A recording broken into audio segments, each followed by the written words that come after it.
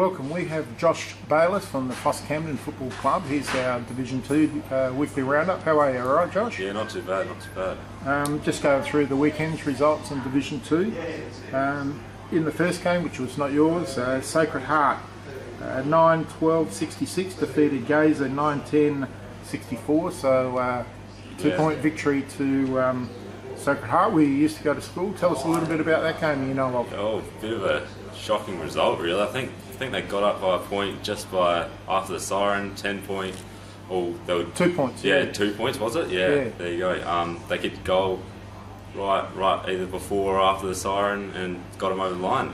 Does the job, doesn't it? Okay. Yeah. And throughout the year, you would have come up against both clubs. How did you fare with both?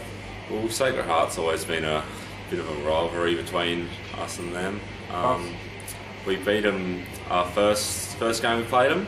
Yep. Pretty convincingly at home. Yes. And then we played them out at Camden Oval, which is quite a large oval, and they played that very well under the wet conditions, and yeah, they got over us in the end, which was pretty disappointing. And this week, last week also the game where you played in, it was Athelston 9-7-61 defeated PHOS Camden 6-8-44 out of Athelston. How did that play out? Yeah, Athelston's a pretty well drilled side with their defence, and we just couldn't manage to be accurate enough to chip through their defence and get away with playing our style of footy, which really hurt us in the end. You led early. Yeah. We got away to a good start. I think 3 or 4 goals ahead in the first quarter, which was very good for us because we're usually a slow starting team, which isn't the best. But then we dropped off, our skills dropped off, and the results show that. Yeah, half time you were up or behind? I think it was pretty even. I think we might have just been behind by a goal or two, but they just slightly kicked away in the last half there, did they? Yeah, they just chipped away at us, which wasn't the best. Yeah.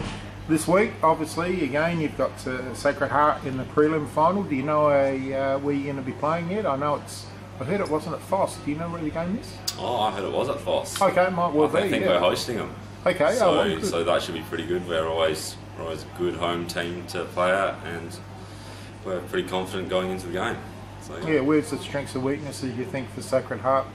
I think our fitness isn't where it should be at the moment, but we're not relying on anything they're doing. We're just going to do our own thing, and hopefully. Where's your strengths at PHOS? Definitely a running game. We're more of a small team, so we like to run as much as we can through break the lines. Okay, so lots of foot passing and handball, hitting up targets, and running the ball through lines. Yeah. Oh, well, thank you for doing the weekly roundup, and good luck this week. Yeah, cheers.